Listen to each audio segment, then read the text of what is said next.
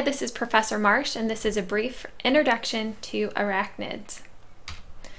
When thinking of the scientific classification of organisms, remember kingdom, phylum, class, order, family, genus, species.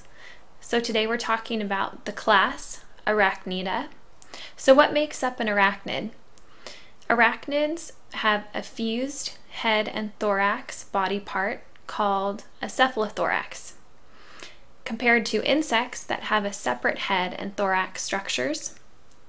Arachnids also have 4 pairs of legs, meaning they have 8 altogether, compared to insects that have 3 pairs of legs or 6 altogether.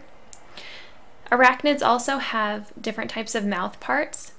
Those mouth parts are called chelicera, and they could either be fang-like or they could be jaw-like, meant for chewing. And that depends on the specific order of arachnids, which type of mouth they have. Also, arachnids, like insects, have pedipalps, but arachnids have these appendages that could either be very small or very enlarged, and we'll see that in the next slide. So to compare and look at where the chelicera are compared to where the pedipalps are and what the difference is, compare this picture of the spider. It's highlighted red where the chelicera are, or the fangs, the mouth part of this spider. And then the blue area is where the pedipalps are, or the appendage next to the mouth part that helps the spider taste the food as well as push it towards its fangs. Another arachnid, the scorpion, has chewing type chelicera or jaw-like chelicera, and the pedipalps on this type of arachnid are very enlarged, and they're what we're familiar with as the pinchers. Another arachnid, the whiptail scorpion, has chewing mouth parts just like the scorpion, but they're not highlighted here. And the green is the pedipalp, and those are arm-like. They're not necessarily like pinchers, but they're more like arms to grasp the prey and push it towards the food.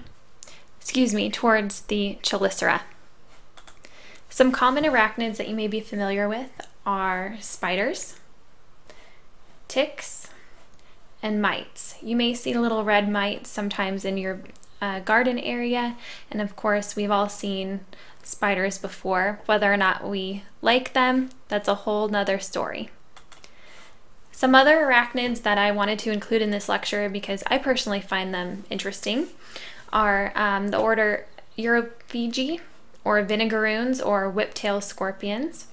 And they are named so because they have a tail that comes up and over their head, much like a scorpion would do with its tail, only this type of arachnid uses this tail to spray vinegar, as described in your book.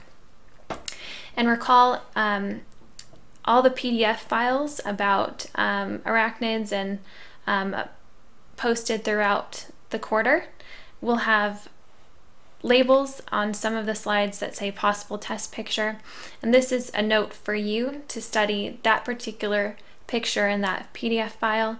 You may be tested on it. You would only be tested on the common name of that arachnid or that insect, not anything more specific than just the common name. Another arachnid I find personally very interesting are pseudoscorpions, or in the order Pseudoscorpionida. These are so cute in my opinion because look how tiny they are. They don't get any bigger than that. These are very similar to scorpions in the way that they have enlarged pedipalps for their size, and they also have chewing chelicera, or jaw-like chelicera.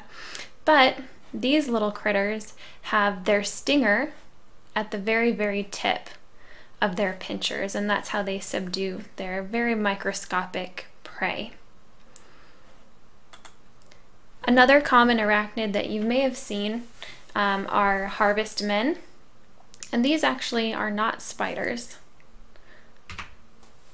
because spiders will have a waist-like structure separating their cephalothorax from their abdomen, And these type of arachnids, these harvestmen, do not have that waist-like structure. So let's compare the two.